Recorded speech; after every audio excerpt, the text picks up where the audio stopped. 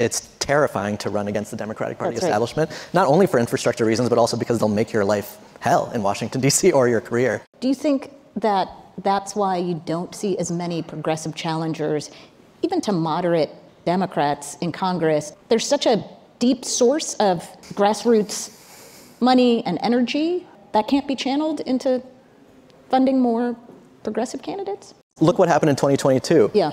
AIPAC spent millions of dollars against people like Jessica Cisneros. Hakeem Jeffries and Josh Gottheimer started a super PAC to bundle money toward incumbents. Like, it is a money game, ultimately, and it's hard for bartenders and nurses and principals to raise that kind of money against corporate-backed Democrats. It's really fascinating because all the money on the Republican side from the big donors going into finding anybody to beat Donald Trump, there's a lot of money. Yeah. A lot more money going against Trump or against some of these MAGA types, and it hasn't moved the needle. If only it could.